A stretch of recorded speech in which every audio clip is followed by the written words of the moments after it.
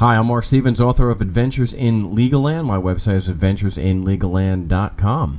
And this is Beating Civil Traffic Tickets Part 3, The Impossibility of a Fair Trial. Well, but I do have to warn you first, there is some government propaganda here that we're going to have to go through. That's one of the ways of showing that you cannot get a fair trial, though.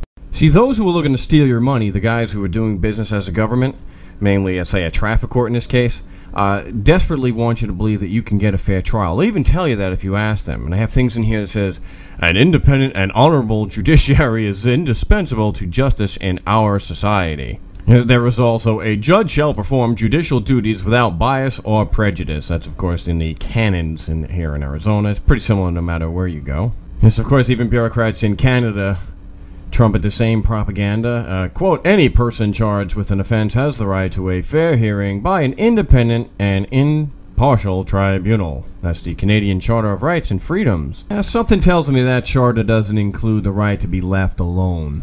Well, you may be saying, how is that propaganda? That sounds pretty good. Everyone's supposed to be entitled to a fair trial. Well, it is nothing more than propaganda or public relations to make you believe that you're entitled to a fair trial, but that's impossible for them to give, and one of the ways to show that, of course, is that there's no such thing as an independent and impartial judiciary. Very simple to prove, and that's what we'll go through today. See, the technical term is conflict of interest, to show that there is a impermissible conflict of interest. So let's say you have a ticket and unfortunately you have to go to court. So you ask the judge a series of questions that will show that there is a conflict of interest and that a fair trial is impossible. And the first question is simple: am I entitled to a fair trial?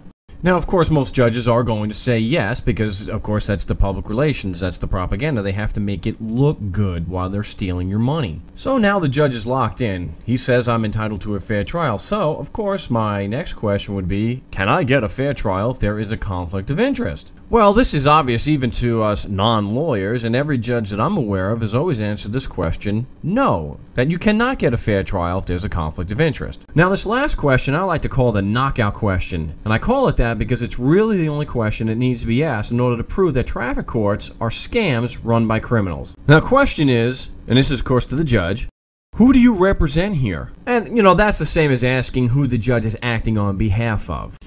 I gotta tell you, and you can imagine, judges just hate to answer that question, and those who think the system is valid, boy, they hate to answer this question also. Now, most judges will not answer this question, and with good reason. This one simple little question exposes their entire scam. A fair trial is impossible. And don't make the mistake of thinking that this is not a very serious issue that they, at least in their propaganda, take very seriously. I mean, look here, it says, in all trial court proceedings, a judge shall disclose on the record information that the judge believes the parties might consider relevant to the question of disqualification, even if the judge believes there is no actual basis for disqualification. But you see, most judges will not answer this simple question.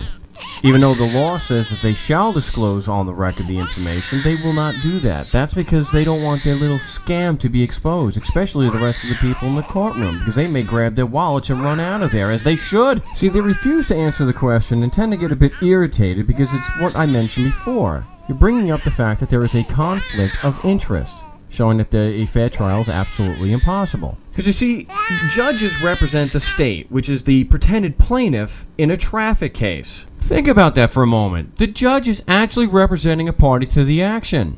You still think judges are fair and independent? Well, let's look at some evidence. This is actually from a real case in the East Mesa Justice Court. This is actually one of the very few times a judge has been responsive to this simple question. You'll understand in a moment why they typically do not answer this question. Also, who do you represent here? Who do I represent? Yes. I represent the state of Arizona.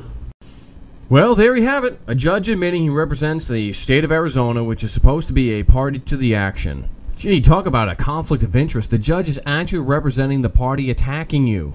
Do you still think you get a fair trial from these guys? See, common sense dictates that if a judge is acting on behalf of a party, a fair trial is not possible. And that's how to prove the impossibility of a fair trial.